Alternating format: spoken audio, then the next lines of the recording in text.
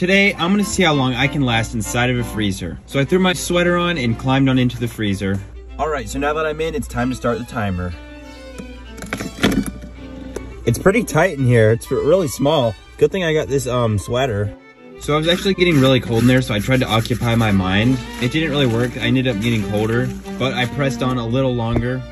And then I remembered why I'm doing this. It's to try and get 1 million views. And then finally decided, guys, my feet are actually starting to freeze, so I'm gonna have to get out.